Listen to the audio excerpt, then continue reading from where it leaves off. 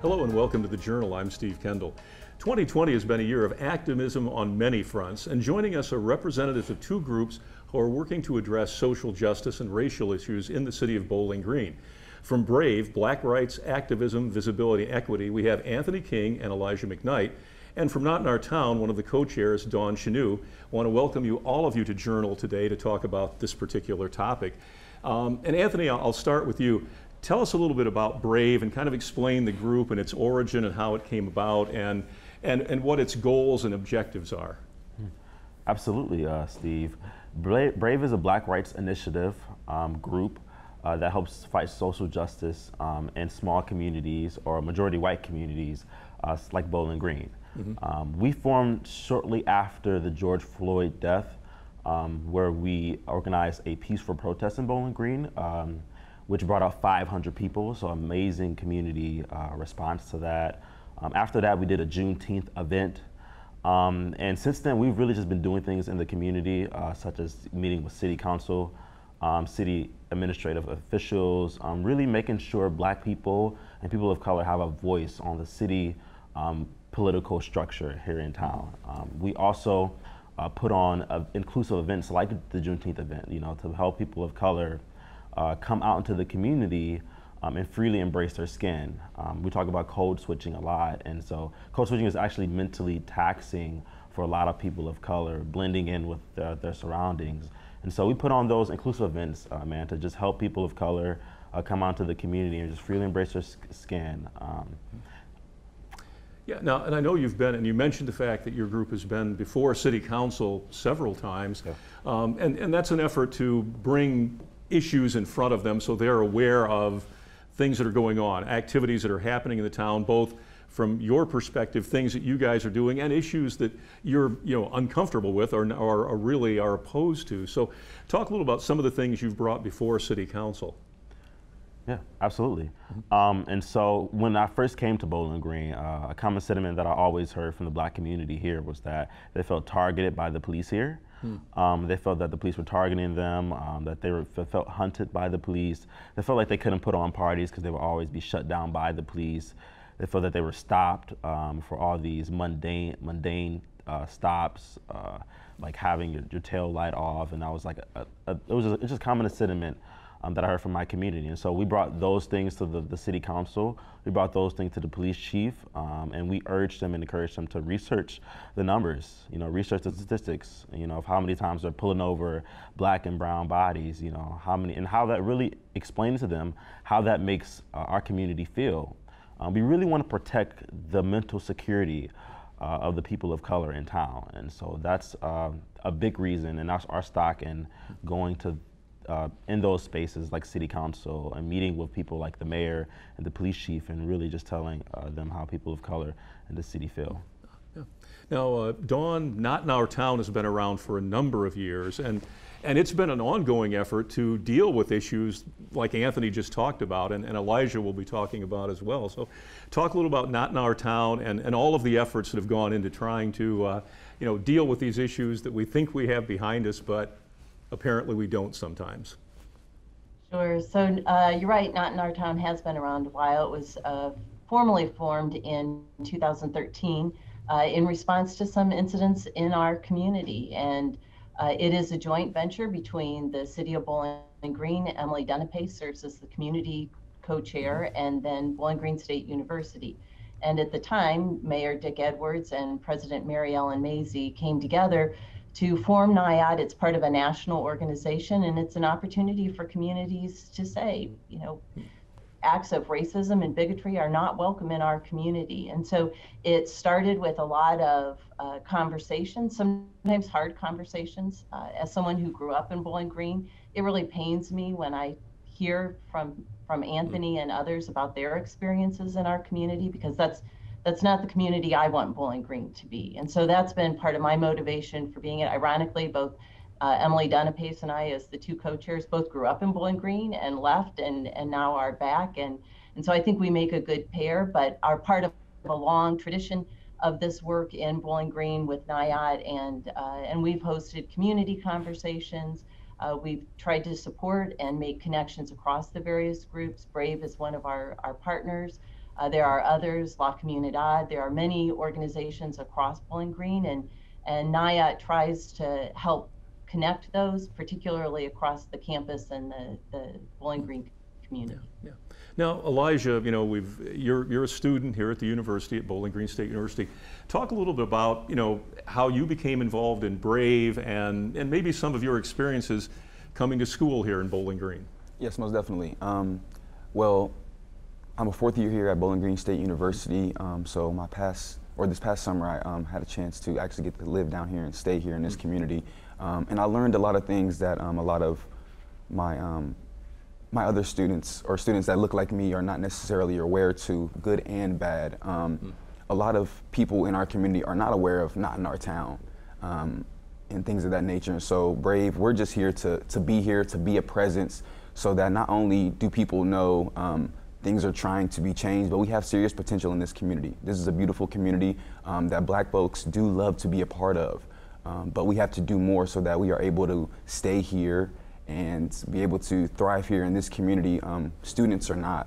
And so, like during here in Brave, we just want to really try to create kind of a cultural inclusive environment for everybody to be a part of and for everybody to be celebrated. And so, yeah. Yeah, now, when you're on campus and with other students or students who are just new to the university, how do you talk with them? And I mean, what's the approach like when you're saying, okay, you're in the city of Bowling Green, you're at Bowling Green State University, here's what's going on? I mean, how does that conversation initiate? It definitely can be one that is a tough conversation to have due to the fact that, like I said, Bowling Green has so many positives, but there's so many things that we need to fix.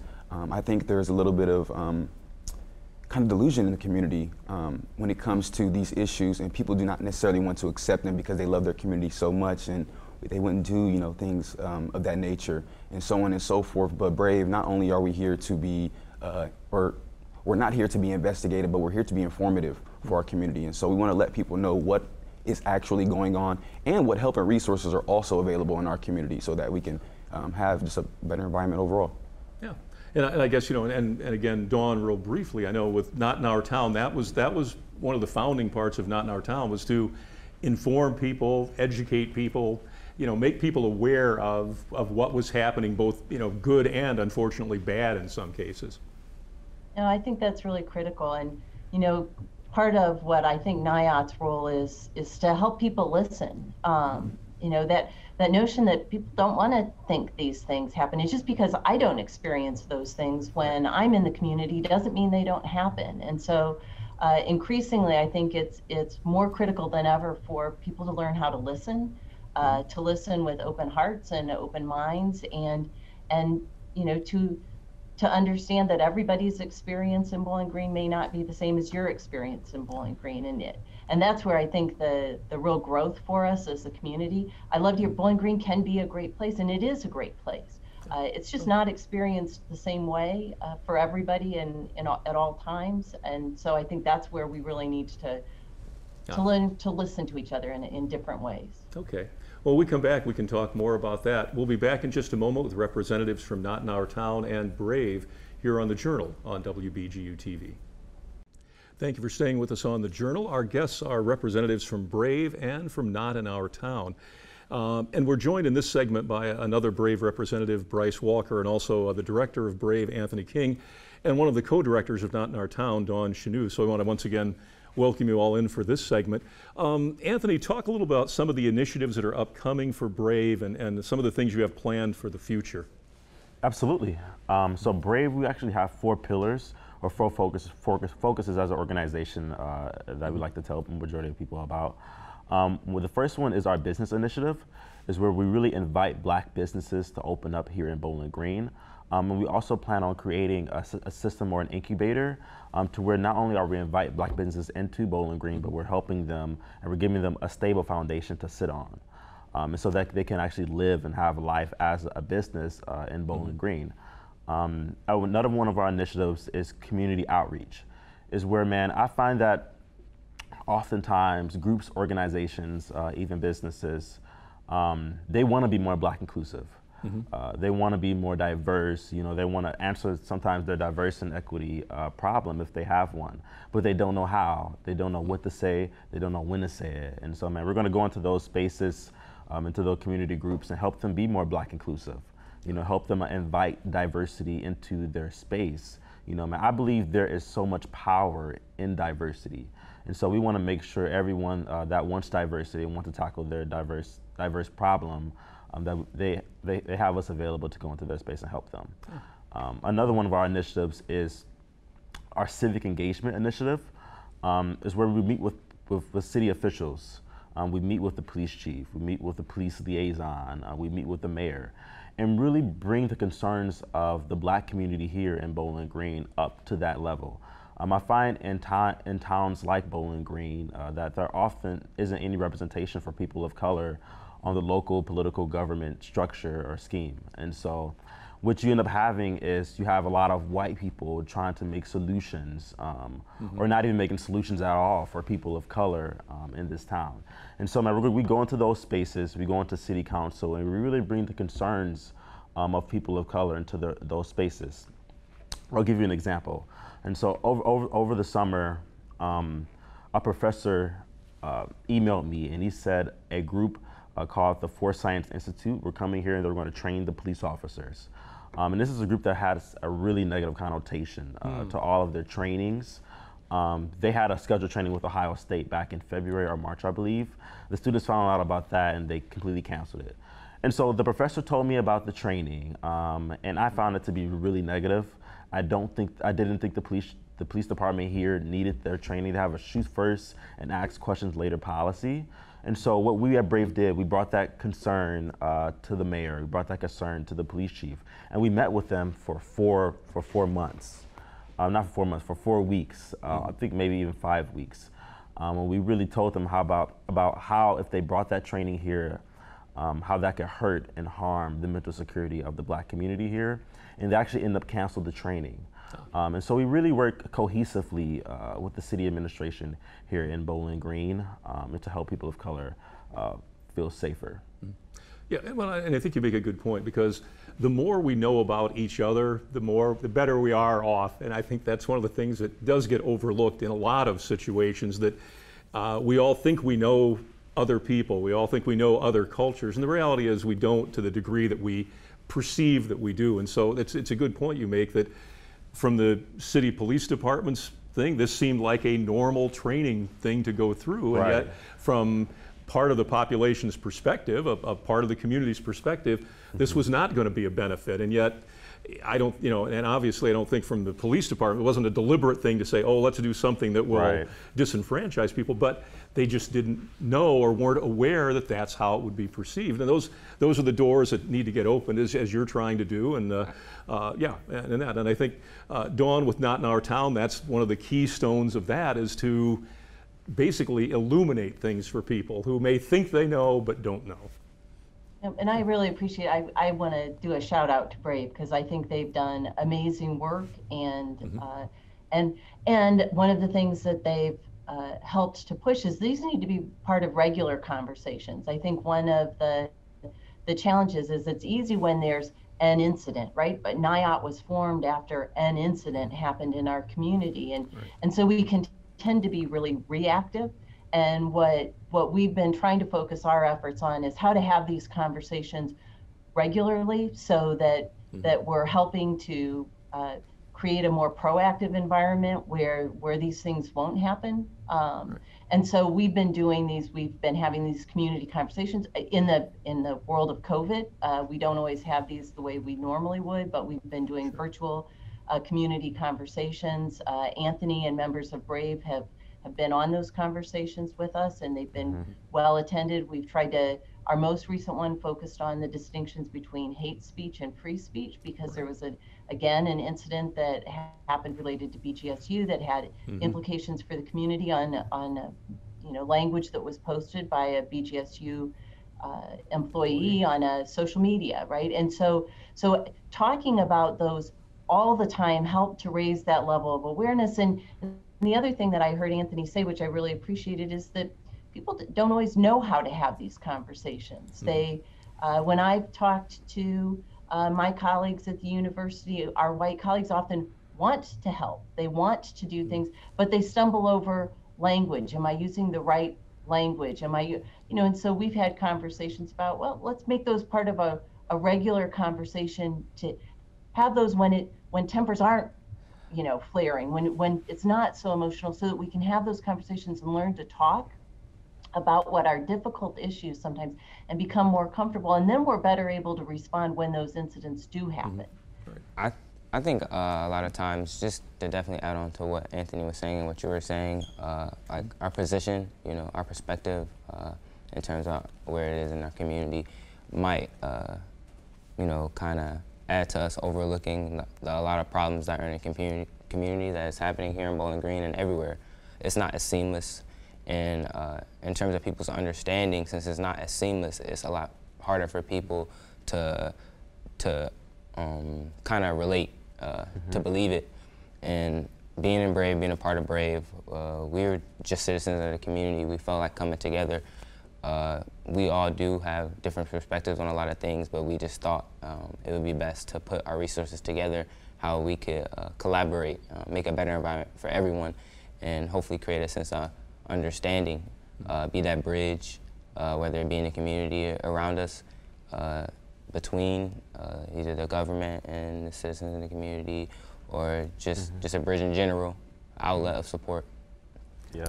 Yeah, well, and I think one of the things is, and I think it's human nature to some degree to say, well, that doesn't happen in my town, you know, that doesn't happen in my school, that kind of thing. And the reality is that it does, but we like to think that that only happens to somebody else, somewhere else. And as you guys have said, it happens everywhere. And whether, you know, whatever it happens to be, whatever the discrimination is, whatever the issue is, it isn't, there's nothing unique about the city of Bowling Green in a bad way. There's nothing unique about it in a good way. It's a reflection of the world, and yet at the same time, I think when we're close to something, we look at it and say, oh, we don't have those things don't happen here. Well, you have to get out in front of them. I think, as Dawn said, you need to be proactive and instead of being reactive, and I think that's part of what all these groups are trying to do. Your groups are trying to do as well. So when we come back, we'll talk a little bit more. We've got another segment here yet on the Journal. We'll be back in just a moment here on WBGU-PBS. Thank you for staying with us here on Journal. We're talking with a couple of representative groups here in the community that are dealing with issues that Bowling Green, like every place in the country, is not immune to, issues of race and understanding and getting along with each other. And I think we have representatives here from Brave. In this segment, we'll have Elijah McKnight and Bryce Walker, and also a representative from Not in Our Town, one of the co-directors, Dawn Chanou. And I know that Brave has a lot of things planned. We've talked about some of them, but Elijah, talk a little about some of the specific things that are upcoming that people need to know about that Brave will be involved in the community. Most definitely. A part of our solution is not only doing constructive work in our city and things of that nature, but it's having fun and it's exposing the people to the culture that we want to kind of share here. And so Brave is going to be doing a lot. We will be doing another Juneteenth, of course, as we did put on the first of its kind, the first ever in Bowling Green. We will be also having a MLK event at the beginning of the year, which I'm very excited for. And so we just have a lot in store for you guys to be able to come in and kind of see and learn not only about sad things that have happened in the past, but learn how Black people move and how we interact, and so that we can all adapt. And so we don't have to necessarily have that kind of code switching margin. And so there's a lot that we have in store. We plan on working with a lot of nearby organizations, grassroots and student oriented. And so this is just going to be an amazing year, and I am so excited for what we have in store for our community. Yeah. Now, you mentioned, I know that almost all of us know, and I believe should know what Juneteenth is, but for those who may wonder what that is, explain what Juneteenth is for some of our viewers. Most definitely. Juneteenth is a celebration of the freedom of slavery, and this is a time that it's not super specific. June 19th is the kind of national day that it is celebrated, but in a lot of communities it is celebrated over a weekend, over like a span of 3 days. And so this is just a great time to just come out, and it is a symbol of remembrance for us. And it also shows us that we also have a lot of work to do as well. Sure. Okay, good. Thank you. Dawn, Not in Our Town, always has things going on, always has events, always working toward making this a better community. Talk about, again, some of the things that, that your group has planned. Sure. So we'll continue to do the monthly community conversations. As we approach the election, we're putting something together now to talk about, how do we continue to talk about ideas in a civil, constructive fashion? And so we're pulling that together. We also have launched a monthly column. Mayor Osbacher and President Rogers did the inaugural column for us last month. And it's called Words Matter, because that's one of the things that I think everybody is probably growing more sensitive to, the language that we use, and the words sometimes can incite good things to happen, and it can certainly incite violence. And so we're focusing on some of the words that are used in our community and how those words mean different things to different people. We also are helping to partner with the Human Relations Commission on a community reads. So we've been meeting with members of the community and the university faculty to organize some reading groups around So You Want to Talk About Race, which is a great book to help all of us think about those conversations that we should be having with one another in constructive ways. And so we'll be sharing that. Details about all of our events are available on our Facebook page, and I'm sure that information about the community reads will be available throughout the city soon. Yeah, okay, great. And I want to come back, if we have a few minutes after we talk with Bryce, I want to talk about words, because I think that's something that seems to have gotten lost a lot now, that people, they're only words. Well, words do matter. You made a good point about that. Bryce, talk about, follow up on some of the things too that that Brave is going to be doing as well. I definitely want to talk about just Brave's position. We try to be very active and responsive to the needs of the community as the things are unfolding. So as of recently, with the election and everything around voting, Brave has definitely been doing our part to encourage voting, encourage citizens to vote, to show up, and how important it is for citizens to vote in this country. A lot of other problems with the community, like specific problems in the community, whether it is businesses that recently with Tate Eclipse, he's one of the first barbershops that opened up this summer. We've definitely been talking to him about ways we could support him to keep him here, to not only we do have minority black business in the city, but just ways that we could support him, talk to him about his experiences in the city and how he could possibly use his resources to even help other oncoming businesses. So it's just like it's ongoing. Brave is ongoing. We just want to emphasize that it's not even in terms of matter of like event day to day or week to week or here to here. It's just the needs of the community. Yeah, it's what's going on every day in the community, isn't it? It doesn't have to be a specific event. It's what you're doing ongoing. Yeah. Go back real quick, and I know we've got like about 3 minutes, so we're not going to be able to give this the full justice it deserves. But Dawn, you made an interesting comment, that the segment on words mean something, words matter, and I think that's something that we seem to have lost in the country at large, that, well, someone will say something, and depending on their platform, it gets whatever coverage it gets. But there seems to be an assumption sometimes by people that words are just words, and come on, just shake that off and move on. But the reality is, words do mean something, and they mean something different to different people. And that seems to somehow, how we communicate that, we're going to have to use words, obviously. I just don't see how we've lost that situation where, as you said, hate speech, free speech, where those lines are, what's right and what's wrong.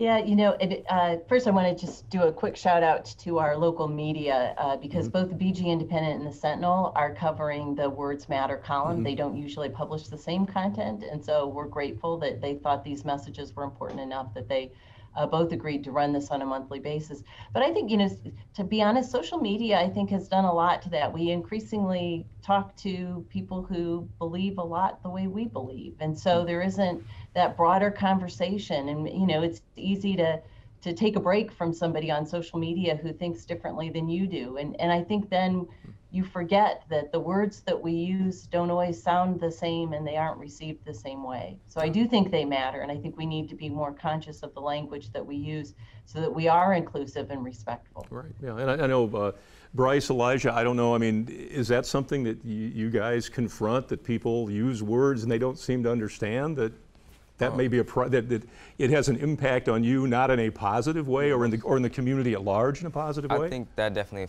falls into sort of like the slight microaggressions that some people might have, and they just might not be aware of how certain words can affect certain types of people. And a lot of times they're just not knowledgeable about it. I think that's ultimately it. I don't know if Elijah had anything to add to it. Yes. You get the last word, by the way. Yeah, for sure, no problem. Yeah, words are very, very important, and they can be very, very detrimental, especially to communities in the way we talk with each other and amongst each other. But one thing that can definitely override that and start to fix that is if we start to change structurally. If people understand that it is not tolerated to say hate speech or say hate crime, then people will most likely not do that as openly and things of that nature. And if that does happen, there's a consequence or a custom that we have set as a community, placed by us, that we feel is correct. So yeah, good. Yeah, thank you. And I want to thank Elijah McKnight, Bryce Walker, Anthony King, Dawn Schnew. Thank you so much for coming on. We will have you back in the future, because I think we'd like to think we wouldn't have to have this conversation again, but I got a sneaking suspicion we might. But we'll make progress, and we'll do everything we can to move this issue in a positive way. So thank you so much for being on with us today. Thank you. Yeah, thank you. And definitely, Thank you. I'm sorry, but definitely be on the lookout for Brave as we approach becoming an official nonprofit very shortly. Also follow us on our socials if possible. Brave BG Ohio on Instagram, Brave_BGOH on Twitter, and just Brave on Facebook, Blacks Right, Activism, Visible Equity. Thank you so much for having us. Yeah, thank you. And you can check us out at WBGU.org, and of course you can watch us every week on WBGU-PBS and all the social media as well. We'll see you again next time here on The Journal on WBGU-PBS.